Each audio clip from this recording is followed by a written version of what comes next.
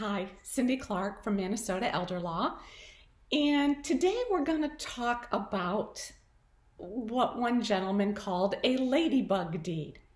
One day I got a phone call from a very nice gentleman, and he says, I was talking with a neighbor, and he mentioned that his lawyer did this ladybug deed for him, and I think I want one of those. Can you give me one of those ladybug deeds?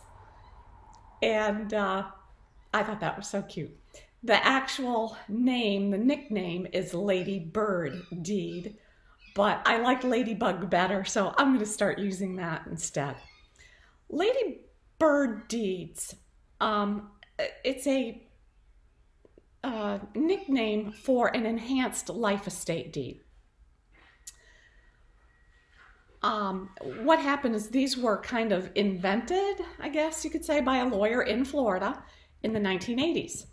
And when he started presenting this to other lawyers to tell about how to use these, in his example, for the family, he used President Lyndon B. Johnson's family as where we'll say Mr. and Mrs. Smith or whatever. He used Lyndon Johnson's family. So, of course, it was Lady Bird that would have been the survivor if Lyndon died. And it became known as Lady Bird Deed. So what is a ladybird or a ladybug deed?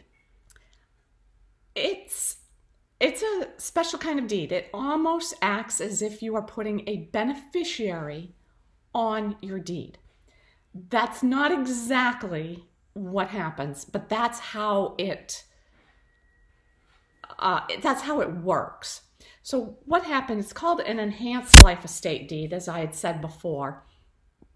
And what it does is it permits the grantor, the person who owns the property, it gives him the right to live in that property for his entire life, retain control over that property for his entire life, but at his death, the property goes to what are called his remainder men. We think of them as beneficiaries, but legally they are called remainder men without probate. So for some people, if their home is their only asset, this might be a perfect solution. But again, it depends. There's a lot of pros and cons to everything. Just because it works great for your neighbor doesn't mean it's going to work great for you. So, some of the benefits of a ladybird or ladybug deed. The current property owner can sell, mortgage, or gift the property without the consent of the remainder men. Okay? He can also remove or change the remainder men. You're not happy with one of your kids? Take them off the deed. Not a big deal. It keeps your Florida homestead property exemptions, and it keeps your creditor protections in Florida. And if you're husband and wife, you're joint owners, you can still use this. What happens is it passes to your remainder men, your beneficiaries, at the second spouse's death. So, I'm going to get a little bit into taxes here, a little bit, because again, everything we do touches, in estate planning, it touches so many aspects of everything else. So that's why we always say it depends, because it depends on what's most important to you. What benefit outweighs the disadvantages? Because nothing is all advantages and no disadvantages. So because the current owner retains so much power, it's not considered a completed gift. In other words, if you just add your child to your deed, add them as a joint owner, or just turn the property over to them completely while you're alive, that's a completed gift. You have now made a gift of that property to your child. And for tax purposes, that can have ramifications. So in this particular case, there are no ramifications. Also for Medicaid planning purposes, it can have ramifications. This particular transfer is not penalized by Medicaid, so good to know. It is better because it's not a completed gift. There's no doc stamp transfer, no doc stamp tax at the transfer. Remember, if you buy a house in Florida or transfer ownership of property in Florida, you have to pay what's called documentary stamp taxes to the state.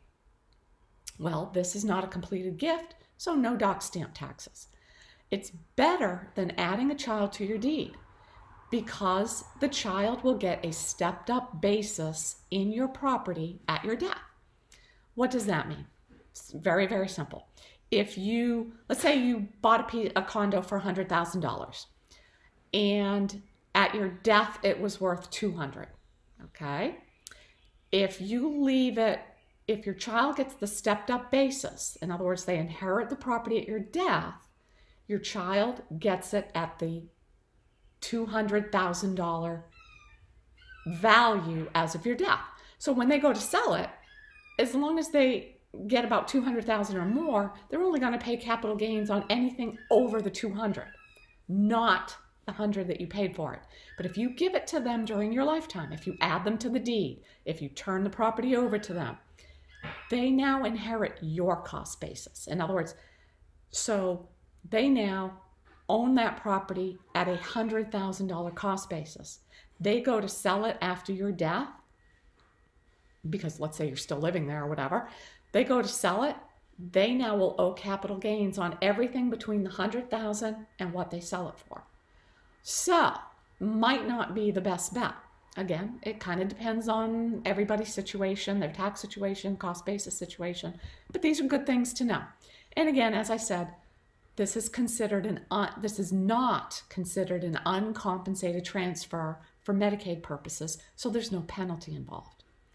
But, okay, so as I said, everything has drawbacks. What are the drawbacks?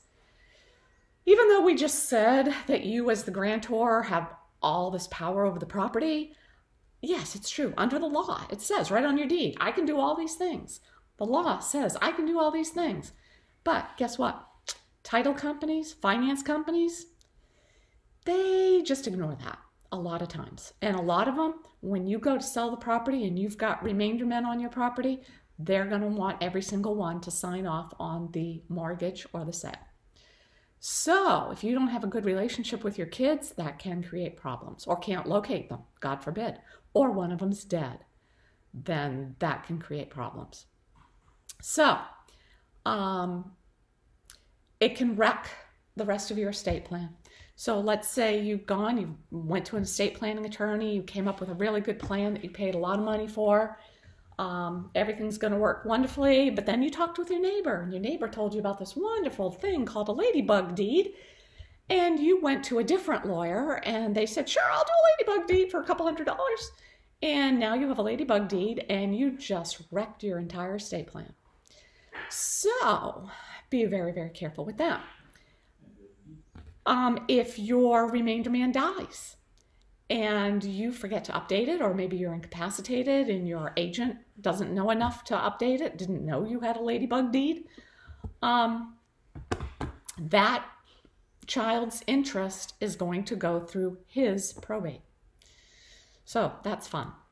If there's a mortgage on the property when they inherit, okay, a lot of you have mortgages on that property, and you're leaving not only the home but the mortgage to your children. The gift that just keeps on giving. If there's a mortgage and some of the remainder men don't pay on that mortgage, what happens? Whoa, that gets ugly. It gets ugly real fast. So basically there'll be foreclosure, and you've just pretty much destroyed your family. Because there's always going to be somebody with hurt feelings because they had to pay the mortgage, or they got more than the other kids did, and blah, blah, blah. It just gets ugly. If there's a remainder man, and the remainder man and their spouse divorces, that ex could end up sharing ownership of that property with her in-laws, his or her in-laws. Again, lots of fun there. And of course, any remainder man's creditors, after they inherit, as a remainder man, could force the property into a sale. It only takes one. So again, there's drawbacks to everything. So you have to kind of judge your family versus, what's important to you, what's important to your kids, this type of thing. Do you have a mortgage? Do you not have a mortgage? And see whether this is something good for you. And again, that's where an estate planning attorney can help you. We actually bring up all these bad things that can happen and go, how important is that to you? If that's not important to you, then this might be great.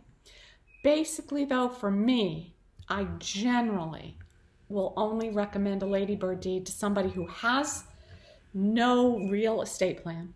They might just have a will.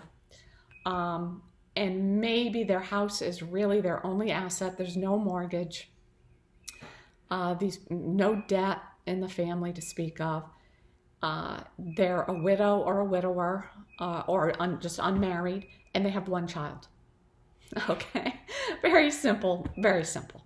Then, okay, and they're 85 years old. So in that particular case, this might be a perfect solution. So again, a ladybug deed or a ladybird deed or an enhanced life estate deed, all the same thing. Not a one-size-fits-all. There are pluses and minuses to this type of deed. And again, you've got to look at all the things that touch your estate plan to decide whether this is the right thing for you. And again, an estate planning attorney can help you with that. So that's all I have for today, and I hope you have a wonderful day. And this is Cindy Clark at Manasota Elder Law, and I'll be talking to you soon. Thanks. Bye.